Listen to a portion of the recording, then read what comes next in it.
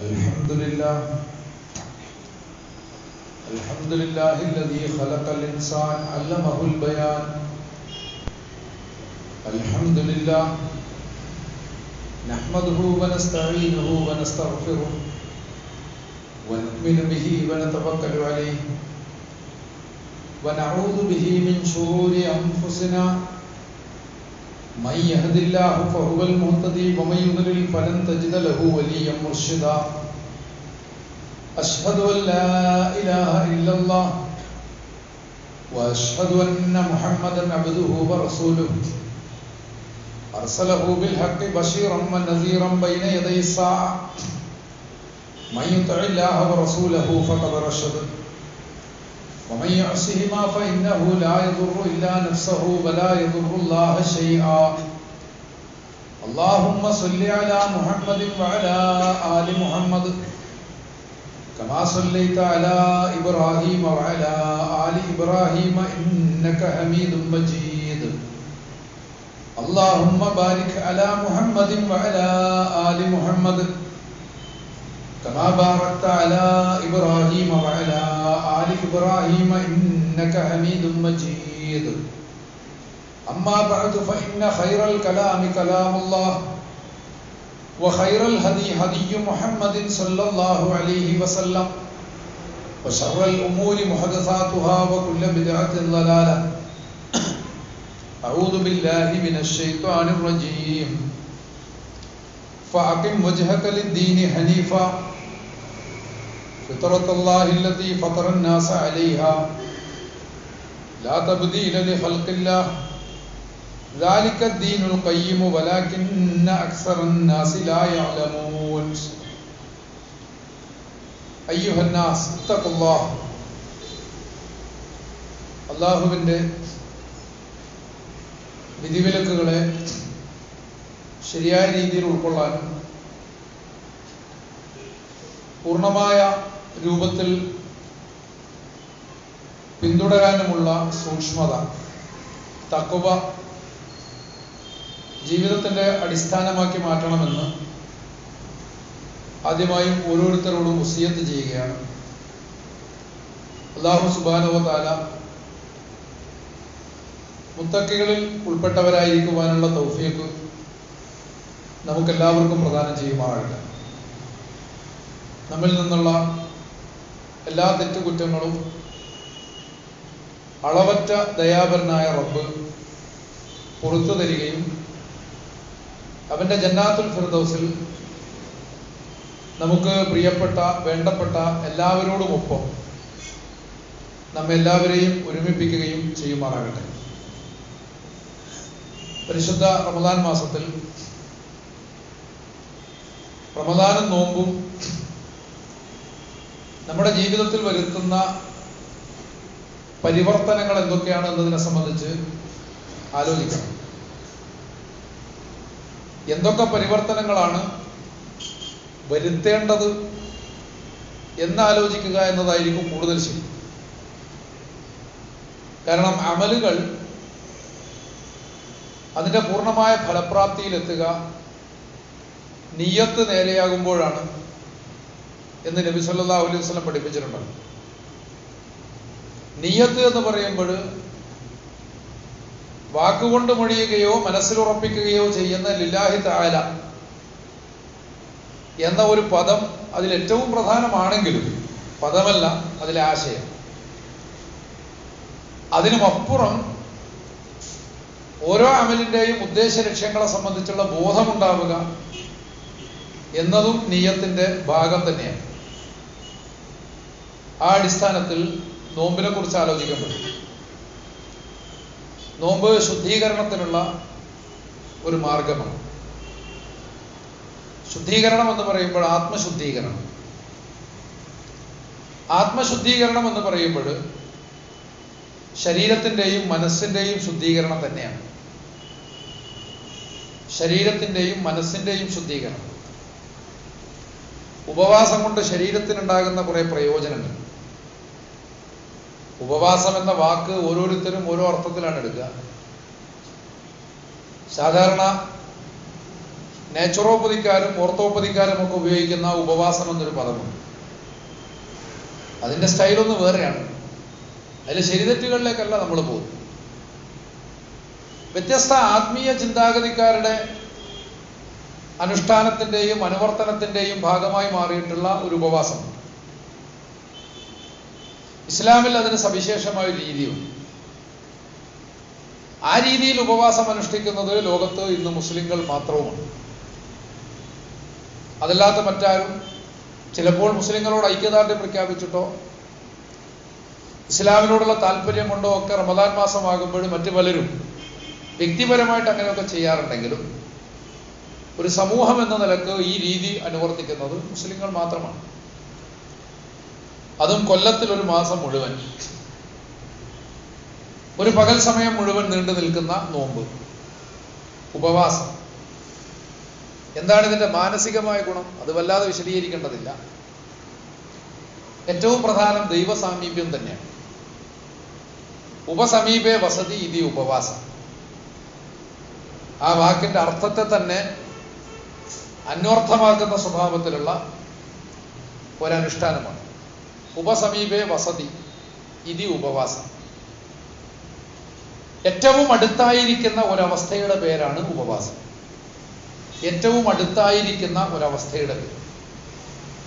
മനുഷ്യൻ ദൈവത്തോട് ഏറ്റവും കൂടുതൽ അടുക്കുന്ന സന്ദർഭം, അല്ലാഹുവിനോട് ഏറ്റവും കൂടുതൽ അടുക്കുന്ന സന്ദർഭം. ഇതിലൂടെ നമ്മുടെ ജീവിതത്തിന് മുഴുവൻ പ്രചോദകവും ഊർജവുമായി വർദ്ധിക്കുന്ന സ്വഭാവത്തിൽ അല്ലാഹുവുമായുള്ള നമ്മുടെ ഒരു ബന്ധം അത് ദൃഢപ്പെടുന്നു എന്നുള്ളതാണ് അതിന്റെ മാനസികമായ ഗുണം. മാത്രവുമല്ല, മനസ്സിന് കൂടുതൽ കരുത്തുണ്ടാകും. നാം നമ്മുടെ അഭിലാഷങ്ങളെയും ആഗ്രഹങ്ങളെയും നിയന്ത്രിക്കാൻ ശീലിക്കുന്നു എന്നുള്ളതാണ്. നിയന്ത്രിക്കാൻ ശീലിക്കുന്നു. അപ്പോൾ ആ ഒരു ശീലം നമ്മുടെ മനസ്സിന് കൂടുതൽ കരുത്ത് നൽകും. അങ്ങനെ മനസ്സിന് കരുത്തുണ്ടാകുവാൻ വേണ്ടി ശരീരത്തെ ക്ഷീണിപ്പിക്കുന്ന പരിപാടിയാണോ നോമ്പ്? അതുമല്ല. ഒരല്പം പ്രയാസമാണ് എന്ന് പ്രത്യക്ഷത്തിൽ തോന്നുമെങ്കിലും ശരീരത്തിനും ഇത് പ്രയോജനപ്രദമാണ്. ധാരാളം പ്രയോജനങ്ങളുള്ളതായിട്ട് പലയിടത്തും നമുക്ക് വായിക്കാം. നമ്മളിവിടെ ആധികാരികമായിട്ട് ശാസ്ത്രം പറയേണ്ട ഒരാളല്ല. എന്നിരുന്നാലും പലതരത്തിലുമുള്ള പ്രയോജനങ്ങൾ. നേരത്തെ സൂചിപ്പിച്ച പ്രകൃതി ചികിത്സയിലുള്ള ഉപവാസത്തിന്റെ പ്രയോജനങ്ങൾ അവര് തന്നെ പലയിടത്തും ഉപന്യസിച്ചതായിട്ട് കാണാൻ സാധിക്കും. അതെല്ലാ രോഗങ്ങൾക്കുമുള്ള ചികിത്സയായിട്ട് അത് ഫലിക്കുമോ എന്നുള്ളത് വേറെ വിഷയമാണ്. അതേസമയം ശാരീരികമായിട്ടുള്ള കുറെ പ്രയോജനങ്ങൾ അതിനുണ്ട് തന്നെ. ഉദാഹരണമായിട്ടൊന്ന് പറഞ്ഞാൽ, ചിലപ്പോൾ നമുക്കൊക്കെ അറിയുന്നതാണ്, ശരീരത്തിൽ അടിഞ്ഞു കിടക്കുന്ന കൊളസ്ട്രോളും ഫാറ്റും ഒക്കെ ശരിയായ രൂപത്തിൽ വിനിയോഗിക്കുന്നത് ശരിയായി നോമ്പ് നൽകുമ്പോഴാണ്. ശരിയായി എന്ന വിശേഷണത്തിനൊരു അടിവര കൊടുക്കണം. ശരിയായി നോമ്പ് നോൽക്കുമ്പോൾ മാത്രമാണ്. അതായത് നമ്മൾ കഴിക്കുന്ന ഭക്ഷണത്തിലെ ഗ്ലൂക്കോസ്, ഷുഗർ, ഇതാണ് ശരീരത്തിന്റെ പ്രാഥമികമായ പ്രവർത്തനങ്ങൾക്ക് ആവശ്യമായ ഊർജമാക്കി മാറ്റുന്നത്. നമ്മൾ രാത്രി കഴിക്കുന്ന ഭക്ഷണം, സുബഹിന് മുമ്പ് കഴിക്കുന്ന ഭക്ഷണം, ഇങ്ങനൊരു പരിവർത്തനത്തിന് ശരീരം വിധേയമാക്കുമ്പോൾ, പകൽ സമയത്ത് നമ്മൾ പ്രവർത്തിച്ചു തുടങ്ങിയപ്പോൾ ഒരു 2-3 മണിക്കൂർ കൊണ്ട് തന്നെ കത്തിത്തീരാവുന്നതേ ഉള്ളൂ. അങ്ങനെ തീർന്നു കഴിഞ്ഞാൽ പിന്നെ ഗ്ലൂക്കോസ് എവിടെ നിന്ന് കിട്ടും? അപ്പോഴാണ് കീറ്റോസിസ് എന്നൊരു പ്രക്രിയ ശരീരത്തിൽ നടക്കുന്നത്. അത് തന്നെ ഒരു ഡയറ്റായിട്ടും ചികിത്സാ രീതിയായിട്ടും ഇക്കാലത്ത് ചിലരൊക്കെ മാറ്റിയിട്ടുണ്ട്. അതിന്റെ ശരിതെറ്റുകളിലേക്കും നമ്മൾ പോകുന്നില്ല. അതൊന്നും ഇവിടെ വിഷയമല്ല. പക്ഷെ ഈ കീറ്റോസിസ് എന്ന് പറഞ്ഞാൽ എന്താ സംഗതി എന്ന് ചോദിച്ചാൽ, ശരീരത്തിൽ അടിഞ്ഞു കിടക്കുന്ന 11 മാസം ഭക്ഷണം കഴിക്കുകയല്ലേ, എത്ര നിയന്ത്രിച്ചാലും അമിതമായ ഫാറ്റും കൊളസ്ട്രോളും ശരീരത്തിൽ ഉണ്ടാവും. ഇത് കാർബോഹൈഡ്രേറ്റ് ആണ്. ഊർജമാക്കി മാറ്റേണ്ടുന്ന ഗ്ലൂക്കോസും കാർബോഹൈഡ്രേറ്റ് ആണ്. അപ്പൊ ശരീരം ഇപ്പറയുന്ന ഫാറ്റിനെയും കൊളസ്ട്രോളിനെയും ഒക്കെ ഗ്ലൂക്കോസ് ആക്കി മാറ്റും. അങ്ങനെ മാറ്റിയിട്ട് അത് ഉപയോഗിക്കുന്നതോടുകൂടി ഒരു മാസം കൊണ്ട് നമ്മുടെ ശരീരത്തിലുള്ള ഈ അമിത ശേഖരം, കൊളസ്ട്രോളിന്റെയും ഫാറ്റിന്റെയും ഈ അമിത ശേഖരം ഏതാണ്ട് മുക്കാലും കത്തിത്തീരും. ഏതാണ്ട് മുക്കാലും എന്നല്ല, ഒരല്പം നോമ്പ് തുറയും അത്താഴവും ഒക്കെ നിയന്ത്രിക്കാൻ തയ്യാറാണെങ്കിൽ പൂർണ്ണമായും കത്തിത്തീരും. ഒട്ടും നിയന്ത്രിക്കാൻ തയ്യാറില്ലെങ്കിൽ പിന്നെ കത്തലേ നടക്കൂല. കാരണം സംഗതി വൈകുന്നേരം വരെ ആവശ്യമുള്ള ഗ്ലൂക്കോസ് ഒക്കെ ശേഖരിച്ച് വെക്കുകയാണെങ്കിൽ പിന്നെ ശരീരത്തിന് കുറ്റം പറഞ്ഞിട്ട് കാര്യമൊന്നുമില്ല. എന്തായിരുന്നാലും ഈ അർത്ഥത്തിൽ ശരീരത്തിനും പ്രയോജനം ചെയ്യും. ഇവിടെ സൂചിപ്പിക്കുന്നത് മറ്റൊന്നാണ്, നോമ്പിന്റെ ശാസ്ത്രീയ ഗുണങ്ങൾ പറയലല്ല. ശരീരത്തിനും മനസ്സിനും പ്രയോജനപ്രദമായ സ്വഭാവത്തിൽ ഈ അനുഷ്ഠാനത്തെ നിശ്ചയിച്ചിരിക്കുന്നു എന്നുള്ളതാണ്. ഇത് ഇസ്ലാമിന്റെ ദർശനവും ജീവിത വീക്ഷണവുമായി ബന്ധപ്പെടുത്തിക്കൊണ്ട് ചിന്തിക്കാവുന്നതാണ്. ശരീരവും മനസ്സും, വേറൊരു നിലക്ക് പറഞ്ഞാൽ ശരീരവും ആത്മാവും, ഈ രണ്ട് ശക്തികൾ തമ്മിലുള്ള അങ്ങേയറ്റത്തെ കോൺഫ്ലിക്റ്റ്, കോൺട്രഡിക്ഷൻ, ഇതായിട്ടാണ് പലപ്പോഴും മതങ്ങൾ മനുഷ്യ ജീവിതത്തെ അവതരിപ്പിക്കാറുള്ളത്. ആ കാഴ്ചപ്പാടിനോട് ഇസ്ലാം യോജിക്കുന്നേയില്ല. സാധാരണഗതിയിൽ പ്രത്യേകിച്ച് ക്രിസ്തു മതം എടുത്തു നോക്കിയാൽ പൗലോസിന്റെ രംഗപ്രവേശത്തോടുകൂടി ഫ്ലഷ് ആൻഡ് സ്പിരിറ്റ്, മാംസവും ആത്മാവും തമ്മിലുള്ള സംഘട്ടനം, ആ സംഘട്ടനം എന്ന് പറയുന്ന ഒരു നിലപാട് സ്വീകരിച്ചതിന്റെ ഒരുപാട് ആശയക്കുഴപ്പങ്ങൾ ക്രിസ്തുമത തത്വങ്ങളിലൊക്കെ നമുക്ക് കാണാൻ സാധിക്കും. അപ്പോൾ ആ അർത്ഥത്തിൽ ഫ്ലഷ് ആൻഡ് സ്പിരിറ്റ് ഇത് പൗലോസിന് കിട്ടുന്നത് ഗ്രീക്ക് തത്വശാസ്ത്രത്തിൽ നിന്നാണ്. അവരുടെ നിയോ പ്ലേറ്റോണിസ്റ്റ് ചിന്തയും അതുപോലെ നോസ്റ്റിക് തത്വചിന്തയും ഒക്കെ ഇപ്പറഞ്ഞ ഒരു ആത്മ ശരീര സംഘട്ടനത്തിന് പ്രാധാന്യം കൊടുക്കുന്ന ഒരു ചിന്താഗതിയാണ്. ആ സംഘട്ടനത്തിൽ ആത്മാവിനെ വിജയിപ്പിക്കുക, ശരീരത്തെ ഹനിക്കുക എന്നുള്ളതാണ്. ശരീരത്തിന്റെ താല്പര്യങ്ങളെ നശിപ്പിക്കുക, അല്ലെങ്കിൽ അതിനെ അങ്ങോട്ട് ഒഴിവാക്കുക. ഈ ഭൗതിക ലോകം തന്നെ ഒരു ശൂന്യതയാണ് എന്നാണ് അവരൊക്കെ ചിന്തിക്കുന്നത്. അതേസമയം ഇസ്ലാം വളരെ കൃത്യമായിട്ട് ഈ ലോകത്ത് നിന്നുകൊണ്ട് നമ്മളോട് പറയുന്നത് ഈ ലോകം വെറും ഒരു ശൂന്യതയല്ല, ഈ ലോകം യാഥാർത്ഥ്യമാണ്. നിങ്ങളുടെ ഭൗതിക ജീവിതവും യാഥാർത്ഥ്യം തന്നെയാണ്, അതിനെ അപ്രകാരം തന്നെ കാണും. നിങ്ങളുടെ കോൺഷ്യസ്നസ്, നിങ്ങളുടെ മൈൻഡ് എത്രത്തോളം സത്യമാണോ അത്രത്തോളം സത്യമാണ് നിങ്ങളുടെ ബോഡി അല്ലെങ്കിൽ നിങ്ങളുടെ ഫ്ലഷ്. അപ്പോൾ അതുകൊണ്ട് തന്നെ ഒന്നിനു വേണ്ടി മറ്റൊന്നിനെ ഹനിക്കുക എന്ന അർത്ഥത്തിലുള്ള ഒരു വൈരുദ്ധ്യ സിദ്ധാന്തം യഥാർത്ഥത്തിൽ ഇസ്ലാം മുന്നോട്ട് വെക്കുന്നില്ല. മറിച്ച് ഇത് രണ്ടിനെയും പരിഗണിച്ചുകൊണ്ട് മുന്നോട്ട് പോകാൻ സാധിക്കും. അതാണ് നോമ്പിൽ നമുക്ക് കാണാൻ സാധിക്കുക. നോമ്പിനെ കേവലം ആത്മീയമായി മാത്രം വായിച്ചിട്ട് കാര്യമില്ല എന്ന് സൂചിപ്പിക്കാൻ വേണ്ടി മാത്രമാണ് അതിന്റെ ശരീരശാസ്ത്രപരമായ ഒരു പ്രയോജനം കൂടി പറഞ്ഞത്. ഒരു പ്രയോജനമേ പറഞ്ഞിട്ടുള്ളൂ, വേറെയും കാണും. അപ്പോൾ ആ അർത്ഥത്തിൽ മനുഷ്യനെ മനുഷ്യനായി തന്നെ പൂർണ്ണമായും പരിഗണിക്കുക എന്നുള്ളതാണ്. മനുഷ്യന്റെ വികാരങ്ങളെ, അഭിലാഷങ്ങളെ, അഭിനിവേശങ്ങളെ, ഇതിനെയെല്ലാം ഇസ്ലാം മുന്നോട്ട് വെക്കുന്ന ഒരു തിയറി ഉണ്ട് സംഘട്ടനവുമായി ബന്ധപ്പെട്ട്. അത് ധർമാധർമ്മങ്ങൾ തമ്മിലുള്ള സംഘടനമാണ്. ഭൗതിക ലോകം അധർമ്മത്തിന്റെ ലോകമാണ് എന്ന് ഇസ്ലാം എവിടെയും പറയുന്നില്ല. അങ്ങനെ ചിന്തിച്ചു വന്നതാണ് ആത്മീയ സിദ്ധാന്തങ്ങൾക്കും വ്യവസ്ഥാപിത മതങ്ങൾക്കും ഒക്കെ സംഭവിച്ചിട്ടുള്ള ഒരു തകരാറ്. അതുകൊണ്ടാണ് അതിൽ സന്യാസം എന്ന് പറയുന്നത്, വൈരാഗ്യ ജീവിതം എന്ന് പറയുന്നത് വളരെയധികം പുണ്യവത്തായിട്ടുള്ള, മോക്ഷപ്രദായകമായിട്ടുള്ള ഒരു ഏർപ്പാടായി മാറിയത് എന്ന് കാണാൻ സാധിക്കും. അതുകൊണ്ട് തന്നെ ശാരീരികമായിട്ടുള്ള സുഖങ്ങളെയും ശാരീരികമായിട്ടുള്ള ആനന്ദങ്ങളെയും അവമതിച്ചുകൊണ്ട്, അതിനെ നിന്ദിച്ചുകൊണ്ടാണ് പലപ്പോഴും സംസാരിക്കാറുള്ളത്. അത് പൗലോസിന്റെ ലേഖനങ്ങളിൽ കാണാം. ശങ്കരാചാര്യരുടെ മോഹമുദ്ഗര എന്ന പ്രശസ്തമായ കാവ്യം, ഭജഗോവിന്ദം എന്നറിയപ്പെടുന്ന കാവ്യത്തിൽ നാരീസ്തനഭര നാഭീദേശം എന്ന് തുടങ്ങുന്ന ഒരു ശ്ലോകം. നാരീസ്തനഭര നാഭീദേശം, സ്ത്രീകളുടെ സ്തനഭാരവും നാഭിപ്രദേശവും ഒക്കെ ദൃഷ്ടാമാകുക മോഹാവേശം, കാണുന്ന മാത്രയിൽ തന്നെ നിങ്ങളിൽ മോഹാവേശം ഉണ്ടായേക്കാം. എന്നാൽ ഏതൻ മാംസവസാദി വികാരം മനസ്സി വിചിന്തയ വാരം വാരം. എന്നാൽ മനസ്സിലാക്കേണ്ടത് അതെല്ലാം യഥാർത്ഥത്തിൽ മാംസത്തിന്റെയും കൊഴുപ്പിന്റെയും ഒരു സമ്മേളനം മാത്രമാണ്. ഈ ചിന്ത മനസ്സിൽ ഉറപ്പിച്ചുകൊണ്ട് അതിൽ നിന്ന് പുറംതിരിഞ്ഞ് നടക്കണം, അതിൽ നിന്ന് പുറംതിരിഞ്ഞ് നടക്കണം. അങ്ങനെ ജിതേന്ദ്രിയനാവണം എന്നാണ് ഉപദേശിക്കുന്നത്. അപ്പോൾ ഇന്നലേക്ക് ശാരീരികമായ ആനന്ദങ്ങളെ മാറ്റി നിർത്തുന്ന, അതേസമയം ദീനുൽ ഇസ്ലാം പരലോകത്തെ പറ്റി പറയുമ്പോൾ പോലും സ്വർഗത്തിൽ നിങ്ങൾക്ക് വയസ്സൊത്ത ഇണകൾ, സുന്ദരികളായ അല്ലെങ്കിൽ സുന്ദരന്മാരായ എന്നും ഇണകൾ, അവരോടൊത്തുള്ള ജീവിതം. ഇന്ന അസ്ഹാബൽ ജന്നത്തിൽ യൗമ ഫീ ശുഗലിൻ ഫാകിഹൂൻ ഹും വ അസ്വാജുഹും ഫീ ദിലാൽ.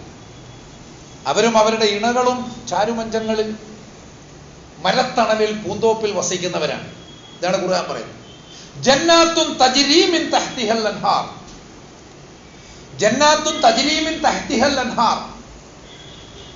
അവർക്ക് വളരെ മനോഹരമായ തോട്ടങ്ങൾ, താഴെ കൂടി ആറുകൾ ഒഴുകുന്ന തോട്ടങ്ങൾ. ഭൗതിക ലോകത്തിന്റെ ഒരു സൗന്ദര്യമാണ് അവിടെ ആവിഷ്കരിക്കപ്പെടുന്നത് എന്ന് കാണാൻ സാധിക്കും. മനുഷ്യന്റെ സത്തയെ വിശദീകരിക്കുന്നിടത്ത് പോലും ഇതിനെയെല്ലാം തന്നെ ആ അർത്ഥത്തിൽ സന്തുലിതപ്പെടുത്തിക്കൊണ്ടാണ് ഇസ്ലാം വിശദീകരിക്കുന്നത്, വിശുദ്ധ ഖുർആൻ വിശദീകരിക്കുന്നത് എന്ന് തിരിച്ചറിയാൻ സാധിക്കും. അവിടെ യഥാർത്ഥത്തിൽ ഒരു ഏറ്റുമുട്ടലില്ല. ഏറ്റുമുട്ടലിൻ്റെതായ യാതൊരു ആശയക്കുഴപ്പവും യാതൊരു തരത്തിലുള്ള സന്ത്രാസവും ഒരു മുസ്ലിമിന് അനുഭവിക്കേണ്ടതില്ല എന്നുള്ളതാണ് വസ്തുത. അതേസമയം ഒരു ഏറ്റുമുട്ടലുണ്ട്. അത് നന്മതിന്മകൾ തമ്മിലുള്ള ഏറ്റുമുട്ടലാണ്. ഈ നന്മതിന്മകൾ തമ്മിലുള്ള ഏറ്റുമുട്ടലിൽ നന്മയുടെ പക്ഷത്ത് നിൽക്കുവാൻ നമ്മളെ പാകപ്പെടുത്തുക എന്നതാണ് പ്രധാനം. ഈ ഏറ്റുമുട്ടൽ മനുഷ്യനുണ്ടായ കാലം മുതൽക്ക്, ഒരുപക്ഷെ അതിനു മുമ്പ് എന്ന് തന്നെ വേണമെങ്കിൽ തത്വശാസ്ത്രപരമായിട്ട് വിചാരിക്കാം. കസൻ സക്കീസ് എന്ന ഒരു ഗ്രീക്ക് സാഹിത്യകാരനും ദാർശനികനുമാണ്. അദ്ദേഹത്തിന്റെ പ്രശസ്തമായ ചില നോവലുകളുണ്ട്. ഏറ്റവും പ്രശസ്തമായ നോവലാണ് the last temptation of Christ. യഥാർത്ഥത്തിൽ ശരീരവും ആത്മാവും തമ്മിലുള്ള ഈ ഒരു സംഘർഷം, ഇതിൽ നിന്നുണ്ടായിട്ടുള്ള ആശയക്കുഴപ്പങ്ങൾ പരിഹരിക്കുന്നതിന് വേണ്ടിയാണ് താൻ ആ നോവൽ എഴുതിയത് എന്ന് തന്നെ അദ്ദേഹം പ്രൊലോഗിൽ സൂചിപ്പിക്കണം. ആ നോവലിന്റെ പ്രൊലോഗിൽ, ആമുഖത്തിൽ സൂചിപ്പിക്കണം. അപ്പോൾ ആ ഒരു സംഘർഷം, പക്ഷെ അതേസമയം അദ്ദേഹം ആ പ്രൊലോഗ് വായിച്ചു കഴിഞ്ഞാൽ ശരിയായിട്ടുള്ള നിലപാടിൽ ചെന്നെത്തുന്നു എന്ന് തന്നെ വേണം മനസ്സിലാക്കാൻ. നമ്മൾ നേരത്തെ സൂചിപ്പിച്ച സ്വഭാവത്തിലുള്ള ശരിയായിട്ടുള്ള നിലപാട്.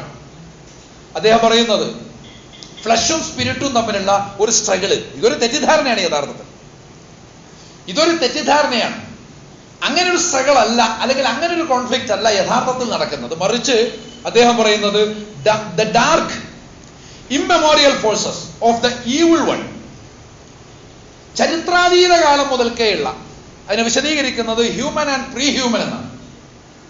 മനുഷ്യകാലത്തും മനുഷ്യപൂർവ്വകാലത്തുമുള്ള, ചരിത്രാതീത കാലം മുതൽക്കേയുള്ള, നമുക്ക് ഓർമ്മിക്കാവുന്ന കാലത്തിനും അപ്പുറം മുതൽക്കേയുള്ള ഒരു ഇരുട്ടിന്റെ ശക്തി. ഇരുട്ടിന്റെ ശക്തി എന്നല്ല, അത് force of the evil one എന്നാണ്. വേണമെങ്കിൽ സാത്താന്റെ ശക്തി എന്നൊക്കെ നമുക്ക് പറയാം. ശൈത്വാനിയത്ത് അത് എൻ്റെ അകത്ത് പ്രവർത്തിക്കുന്നുണ്ട്.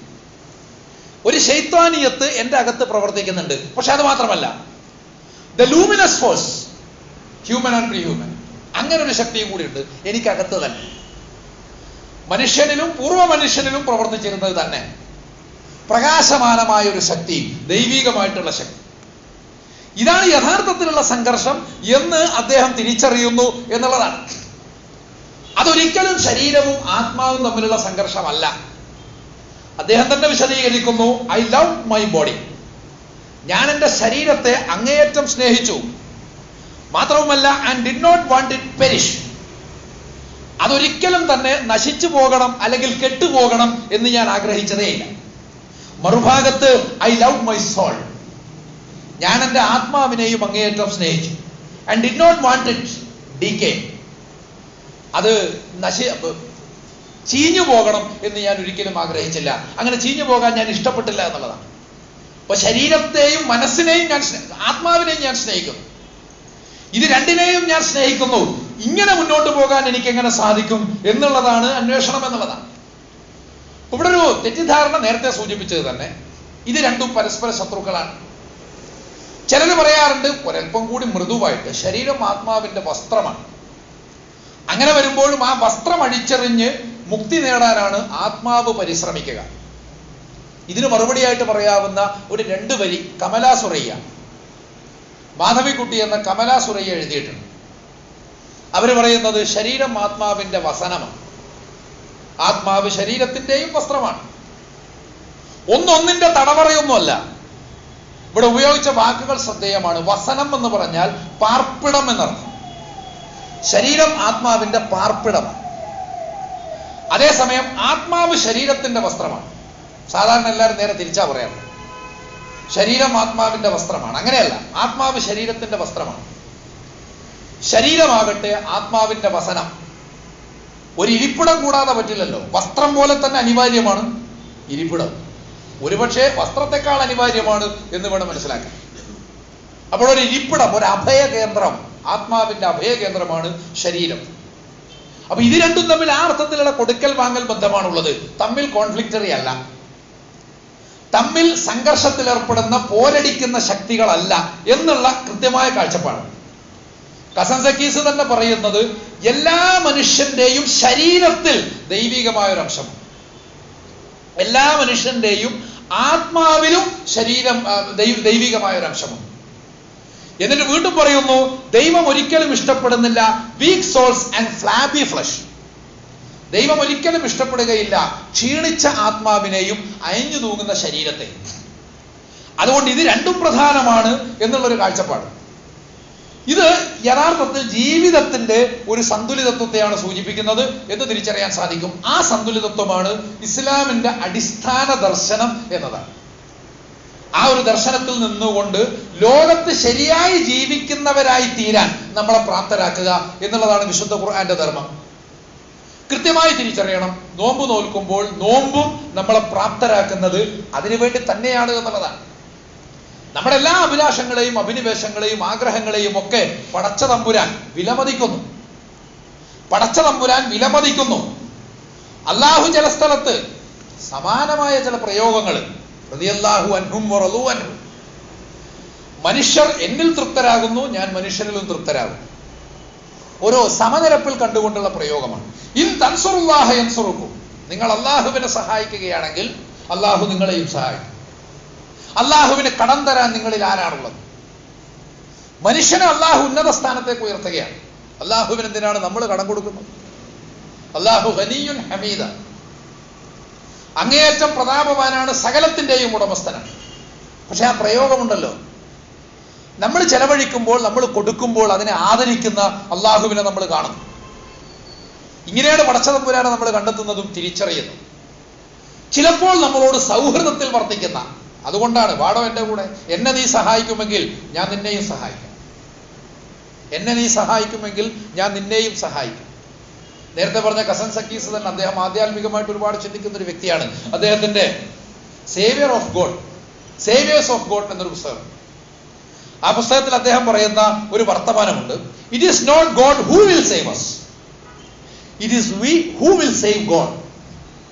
യഥാർത്ഥത്തിൽ ദൈവം നമ്മളെയല്ല നിലനിർത്തുന്നത്, നമ്മൾ ദൈവത്തെയാണ് നിലനിർത്തുന്നത്. ദൈവം എന്തെയാണെന്ന് തോന്നും, പക്ഷെ ഇതൊരൽപ്പം ആലങ്കാരികമായി പറയുന്നതാണ്. സംഗതി എന്താണെന്ന് വെച്ചാൽ, by battling, by creating and ട്രാൻസ്മ്യൂട്ടിംഗ് matter in to spirit എന്ന് പറഞ്ഞാൽ, ഇവിടെ സ്പിരിറ്റ് എന്നതിനെ നന്മ എന്ന അർത്ഥത്തിൽ എടുക്കണം.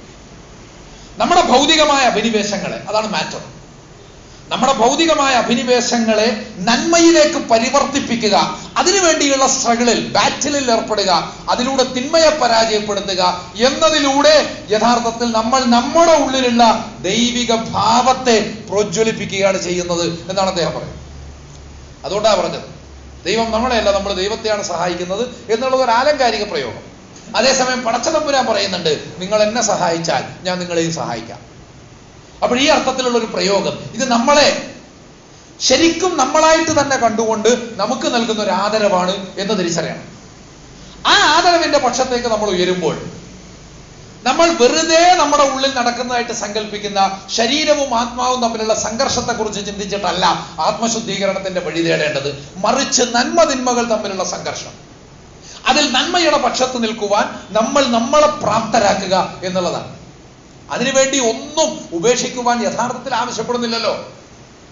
വകുലാ മിൻഹാ റഗദൻ ഹൈസു ശിഅ്തുമ, നിങ്ങൾ ഇഷ്ടം പോലെ തിന്നോളെ, ഈ കാണുന്നതൊക്കെ ആസ്വദിക്കുക. വലാ തഖറബ ഹാദിഹി ഷജറ, ധാർമ്മികമായ വിലക്കുകൾ പാലിക്കണം, അത് നിങ്ങളുടെ വിശുദ്ധിക്ക് വേണ്ടി.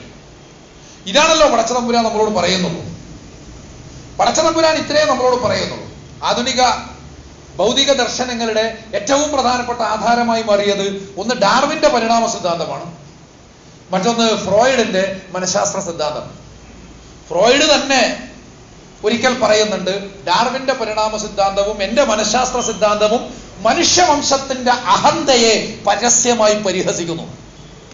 നീ യഥാർത്ഥത്തിൽ ഒന്നുമല്ലടോ, പരിണാമദശയിൽ മൃഗത്തിന്റെ തൊട്ടപ്പുറത്തുള്ള ഒരു സാധനം മാത്രം, നിന്നിൽ അപ്പോഴും ഒരു മൃഗമുണ്ട് എന്നാണല്ലോ ഡാർവിൻ പറയുന്നത്. വലിയ മേനി നടിക്കുന്നു. ചില മാപ്പിളമാരുടെ അന്തസ്സിനെ സംബന്ധിച്ച് പരാമർശിക്കുമ്പോൾ വെളിയങ്കോട് ഉമർ ഖാലി പറഞ്ഞ ഒരു കവിതയെ സംബന്ധിച്ച് പറയാറുണ്ട്. വലിയ മേനി നടിക്കുന്നു, തങ്ങൾ ഭയങ്കര വംശീയമായിട്ട് ഉയർന്നവരാണ്. അങ്ങനെ ഒരു ചിന്തയല്ലല്ലോ മുസ്ലിമിൽ ഉണ്ടാവേണ്ടത്. എന്നിട്ട് പാരമ്പര്യത്തെക്കുറിച്ചും തറവാടിത്തത്തെക്കുറിച്ചും ഘോഷിച്ചാൽ, തറവാടിത്തം എന്ന് പറഞ്ഞാൽ നമ്മുടെ പരമ്പരയിലൂടെ ഉള്ള പുറകോട്ടുള്ള നടത്തല്ലേ. അങ്ങനെ നടന്നാൽ ഒരു തീയനോ ഒരു നായരോ, ഒരു തീയനോ ഒരു നായരോ, അതിൽ നിന്ന് തന്നെയാണല്ലോ നിങ്ങൾ ഇങ്ങോട്ട് വന്നിട്ടുള്ളത് എന്ന് ഉമർ ഖാലി ചോദിക്കുന്നത്. അപ്പൊ സ്വാഭാവികമായിട്ടും ഇവിടെയുള്ള മറ്റു തീയന്മാരിൽ നിന്നും നായന്മാരിൽ നിന്നും വംശീയമായിട്ട് നിങ്ങൾക്ക് എന്ത് വ്യത്യാസമുള്ളത്, എന്ത് തറവാടിത്തമാണുള്ളത്? അപ്പൊ തറവാടിത്തം എന്ന ആശയത്തിന്റെ കടക്കൽ കത്തിവെക്കുന്നതാണ്.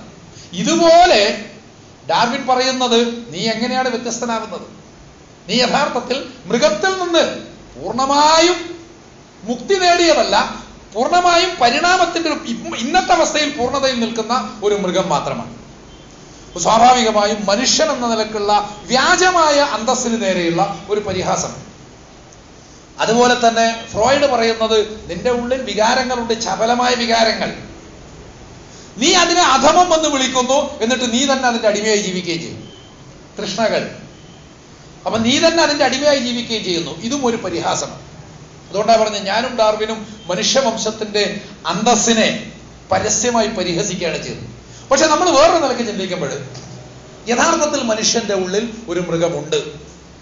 ഇത്രയും ഡാർവിൻ പറഞ്ഞത് ശരി. ബാക്കി കാര്യങ്ങളിലേക്ക് നമ്മൾ പോകുന്നില്ല. മനുഷ്യന്റെ ഉള്ളിൽ യഥാർത്ഥത്തിൽ ഒരു മൃഗമുണ്ട്. ഫ്രോയിഡ് പറഞ്ഞതുപോലെ മനുഷ്യരിൽ അടങ്ങാത്ത തൃഷ്ണയും. ഈ മൃഗത്തെ കൊന്നുകളയുക എന്നുള്ളതാണ് ആത്മീയ കാഴ്ചപ്പാട്. ലോകത്തെ പരിത്യജിക്കുവാൻ വേണ്ടി നമ്മുടെ ഉള്ളിലുള്ള മൃഗത്തെ കൊന്നുകളയുക. അതേസമയം മറുഭാഗത്ത് തൃഷ്ണകളെ നിഗ്രഹിച്ച് കളയുക, അതിനെ ഇല്ലാതാക്കുക. അങ്ങനെ കൈവല്യം പ്രാപിക്കുക, മോക്ഷം പ്രാപിക്കുക എന്നൊക്കെയാണ് പറയുന്നത്. അതേസമയം നോമ്പ് കാലത്ത് പോലും, നോമ്പിനെ സംബന്ധിച്ച് പഠിപ്പിക്കുമ്പോൾ പോലും ഇസ്ലാം നമ്മളോട് പറയുന്നത് നമ്മുടെ ഉള്ളിലുള്ള മൃഗത്തെ കൊല്ലാനല്ല, മറിച്ച് മെരിക്കാൻ. നമ്മുടെ ഉള്ളിലുള്ള മൃഗത്തെ കൊല്ലാനല്ല, മറിച്ച് മെരിക്കാൻ. റമദാൻ എന്ന് പറഞ്ഞാൽ സബറിന്റെ മാസം. സബർ എന്ന് പറഞ്ഞാൽ നിയന്ത്രണം. നമ്മൾ മെരിക്കുക എന്നുള്ളതാണ്. അതുപോലെ തന്നെ തൃഷ്ണകളെ ഇല്ലാതാക്കാനല്ല, മറിച്ച് അതിനെ നിയന്ത്രിക്കുവാനാണ്. മനുഷ്യന്റെ എല്ലാ അഭിനിവേശങ്ങളും ചിലപ്പോഴേ നമ്മൾ ചിന്തിച്ചു പോകും. സഹാബാക്കളിൽപ്പെട്ട പെണ്ണുങ്ങൾ അവരുടെ ദാമ്പത്യ അസംതൃപ്തികൾ പ്രവാചകനോട് പോയിട്ട് നേരിട്ട് പറയുന്നു. കല്യാണം കഴിച്ച പാടൊരു പെണ്ണ് പോയിട്ട് പ്രവാചകനോട് പറയുന്നു, മൂപ്പര് ശരിയാവും തോന്നുന്നില്ല. എന്നിട്ട് ഉപയോഗിച്ചൊരു വാക്കുണ്ട്, അതിവിടെ പറയുന്നില്ല. പറയുന്നോണ്ട് കുഴപ്പമൊന്നുമില്ല, ഹദീസിൽ വന്നതല്ലേ, എന്നാലും പറയുന്നില്ല. നബി ചിരിച്ചോണ്ട് പറഞ്ഞു, കഴിഞ്ഞിട്ടല്ലേ ഉള്ളൂ, കുറച്ചു ദിവസം കൂടി കഴിയട്ടെ, ശരിയാവും. അതൊരു നല്ല കൗൺസിലിംഗ് ആണ്. കാരണം രണ്ട് ഡിവൈസുകൾ തമ്മിൽ ശാരീരികമായാലും മാനസികമായാലും സിങ്ക് ആവണമെങ്കിൽ കുറച്ച് സമയമെടുക്കും. അത് ഓരോരുത്തരിലും എത്ര സമയമെടുക്കും എന്നുള്ളത് അവരവരുടെ മാനസികാവസ്ഥ അനുസരിച്ചിരിക്കും. ആളുകൾ വെറുതെ തിരക്കൂട്ടാണ്. പിറ്റേന്ന് തന്നെ ഗുളികക്ക് വരുന്ന മനുഷ്യന്മാരൊക്കെ, പിറ്റേന്ന് തന്നെ ഗുളിക വാജീകരണത്തിന് വേണ്ടിയിട്ട് തീരെ ശരിയാവുന്നില്ല, വല്ല മരുന്നുണ്ടോ? എൻ്റെ സുഹൃത്ത് ഒരു മെഡിക്കൽ ഷോപ്പുകാരൻ, ഇങ്ങനെ ആരെങ്കിലും വന്നാൽ ഫോയിലൊക്കെ പൊളിച്ചിട്ട് 2 വൈറ്റമിൻ ഗുളിക എടുത്തു കൊടുക്കും. എന്നിട്ട് പറയും, പാതിയെ കഴിക്കാൻ പാടുള്ളൂ, പാതിയെ കഴിക്കാൻ പാടുള്ളൂ, കൂടുതൽ കഴിച്ചാൽ പ്രശ്നമാണ്. ഈ 2 എണ്ണം 4 ദിവസമായിട്ട് കഴിച്ചാൽ കണ്ട എല്ലാ പ്രശ്നവും തീരും. അതിന്റെ പിറ്റേ ദിവസം വരും നല്ല ഗുളിക കേട്ടാ, അപാരമായ ഭയങ്കര ശേഷിയുള്ള ഗുളിക, സംഗതി വിറ്റാമിൻ ഗുളിക. കാരണം ഇവന്റെ മനസ്സിനാണ് തകരാറ്, ശാരീരികമായിട്ട് തകരാറൊന്നുമില്ല. അതുകൊണ്ടാണ് നബി പറഞ്ഞത്, കുറച്ചു ദിവസം കൂടി കഴിയട്ടുള്ളൂ, ശരിയാവും. ഇത് പ്രവാചകനോട് നേരിട്ട് പറയാം. ഉസ്മാൻ ഇബ്നു മദ്ഊൻ റളിയല്ലാഹു അൻഹു ലോകം മടുത്തിട്ട് വിരക്ത ജീവിതം നയിക്കാൻ വേണ്ടി തീരുമാനിച്ചു. അങ്ങനെ സദാസമയം നിസ്കാരം, നോമ്പ്, ആകപ്പാടെ ജഗപോകാം. ഭാര്യ പോയി പ്രവാചകനോട് പറഞ്ഞു, മൂപ്പര് ശരിയില്ല, എന്താ കാര്യം എന്ന് പറഞ്ഞാൽ തന്റെ കൂടെ കിടക്കുന്നില്ല എന്ന് പെണ്ണൊരുത്തി നബിയോട് പോയിട്ട് പരാതി പറയുന്നു. എന്തൊരു ആർജവമാണ്! ഏത് ലിബറൽ സമൂഹത്തിലാണ് സ്ത്രീകൾ അവരുടെ പ്രശ്നങ്ങൾ ഇത്രയും ധൈര്യമായിട്ട് തുറന്നു പറയുക എന്നതിനെ കുറിച്ച് കൂടി ആലോചിക്കാവുന്നതാണ്. എന്ന് മാത്രവുമല്ല, ലൈംഗികതക്ക്, മനുഷ്യന്റെ അഭിനിവേശങ്ങൾക്ക് ഇസ്ലാം നൽകുന്നൊരു പ്രാധാന്യം, അതും കൂടിയാണ് അവിടെ പ്രകടമാകുന്നത് എന്ന് കാണാൻ സാധിക്കും.